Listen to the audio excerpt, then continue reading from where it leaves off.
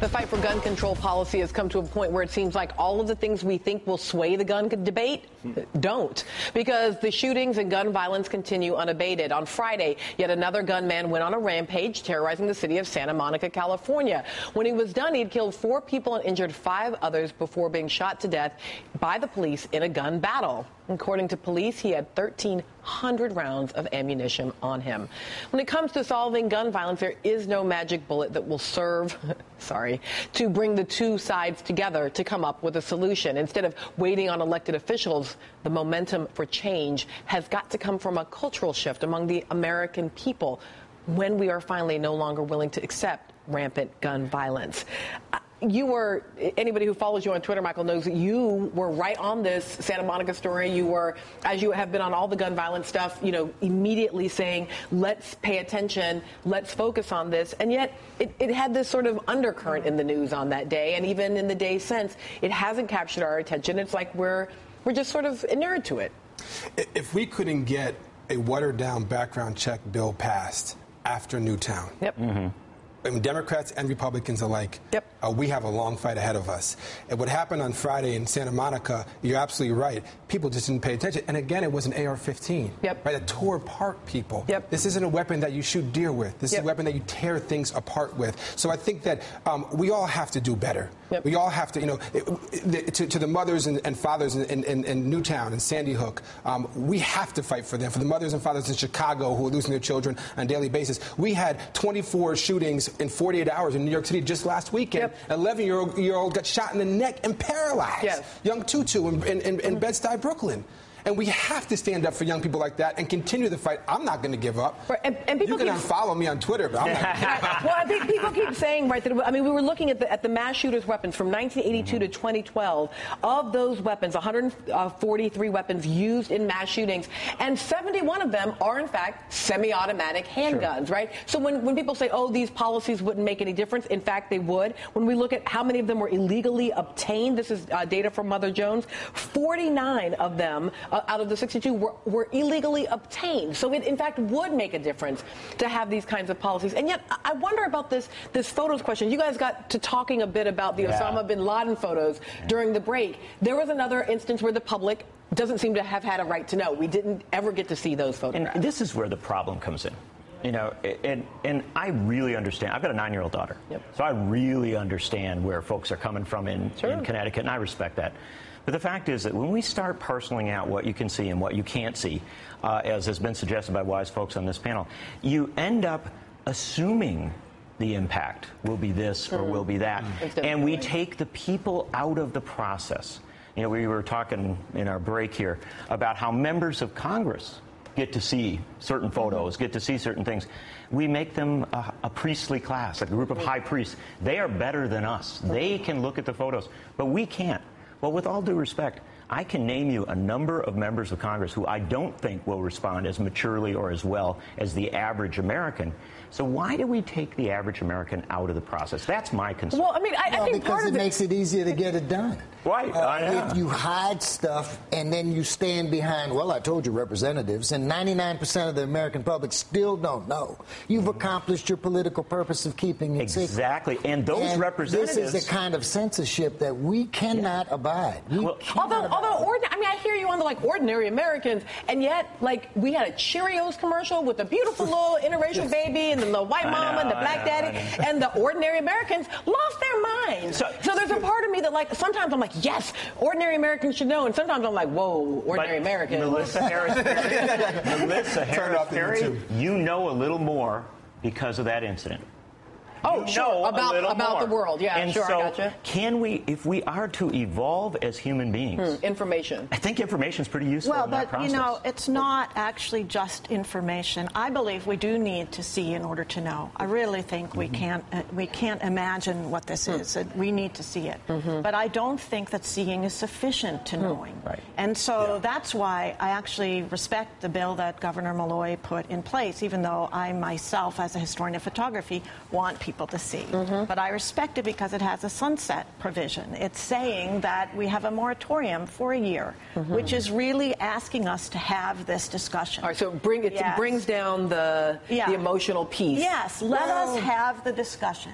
And we can't guarantee what the end of the discussion will be, but we can bring not the priestly class, but the whole public into this discussion. But by the time we have this discussion, that's right, the emotion that's necessary and proper to move the ball forward is gone. Well, you know, we thought after the killings that that emotion, that was going to do it, right? Yeah, but you thought wrong. And it takes another incident and another incident and another incident and more deaths. And so here is a clear case, I think, of where censorship is playing right into the hands of gun proponents, playing right against the interests of the people who want these photographs to be private. Can I tell you something else that plays into it? Just a quick one. It is and I know this is a tough one, because if I was one of these parents, I would want to not have this discussion. But there's an immediate rush in to say, let's not politicize this event. Let's have a decent period where we don't talk about it, or we don't. Yeah, but we want to. But what I'm saying is, whether you want to or not, the bottom line is that when we shut the dialogue down and when we slow the process down, that benefits the status quo. And the fact of the matter is, a lot of people in Washington are like, well, why is the NRA so silent? Why are they holding back? Well, I can tell you why. No, they were silent, and they were holding back because they want to dial that conversation down. That's right. All right. Right? So and if you want change, you want to dial that conversation down. Speaking of dialing conversation up, especially on the issues of information and who has a right to know, we're going to turn the conversation just a bit in terms of talking about protecting privacy to the NSA conversation. Can we really protect and liberate information at the same time?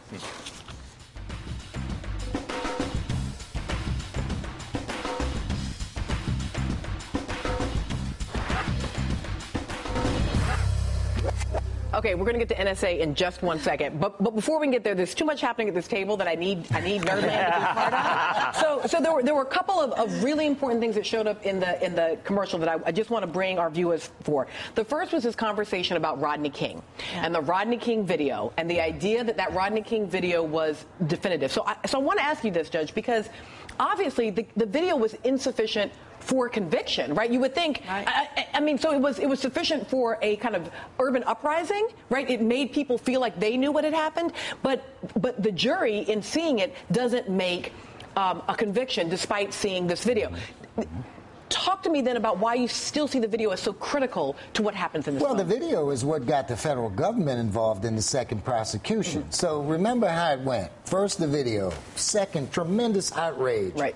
Third, cry for prosecution. Fourth, outrage about the acquittal in state court. Fifth, cry for federal prosecution. Sixth, federal prosecution, conviction, end of story. So the video, without it would have just been another urban tale. It would have just been a story where the police are given the benefit of the doubt by white folks and indicted once again by black folks. The video brought the communities together. If I can jump on top of that for a minute, I think that for most white people, we didn't think black folks got it this bad by the police. And once we saw that for the past 25 years, now it's a conversation of police brutality, and we believe it. So Abner Louima, Amadou Diallo, we believe in police brutality. So that changed the whole consciousness. It's like the Bull Connor videos. Exactly it's like the Bloody Sunday. Once you see those images, it makes it real. Another important aspect of this is that the photographs can actually also backfire. So they can show that someone is a victim. They can show the impunity of the violence and the perpetrators. You have to control how the story around the photograph is used. Well, there's a great example from another place of the killing of a number of Jesuit priests in El Salvador in, I think, 1989. And there were photos released, and it was horrific. And I was shocked at the time by the response. I remember it very well, of a lot of people saying, well, boy, that's how it is in El Salvador. Yes. It wasn't. That's right. The United States government has ties to people that are doing horrible things. It is horrible things happen there. And so, again, you are so wise in your argument that we must put these in context. No, they have to come in context. And, again, if we circle ourselves around, I think that this gun debate is alive at this point. And so these questions, the context is there to some extent. It is. But I think this point matters to me, I think, a lot, because we see often gruesome images of happening to all kinds of bodies. But if we think those are the kinds of bodies that deserve those sorts of or that just happens. Or that just happens, right? So you were talking about the up-close, beautiful, smiling image of Hydea Pendleton, right? And the sense sense of, oh, this is the girl this shouldn't happen to. But for many folks, you know, the weeping black mother on an urban street corner, it's like, well, yeah, that's what black moms do. Their kids get killed and they cry on TV. And it becomes an ordinary part of our assumptions about what kinds of body. And it's part of where the Newtown power could come. But that's what is that those kids are not supposed to be the ones. That's right. And that's why Newtown changed the conversation, because they were white.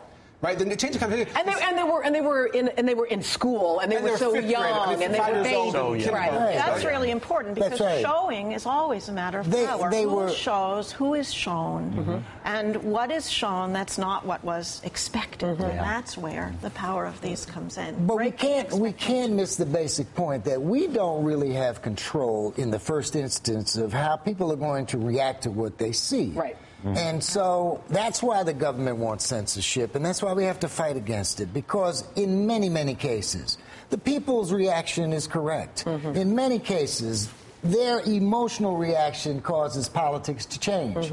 And so we must not let these pictures be censored. So I love this one. We'll pause here and we'll come back on NSA, because this question of how the people respond. The people definitely responded this week to the sense that maybe we're living in a government where people are reading our emails when we come back. All right.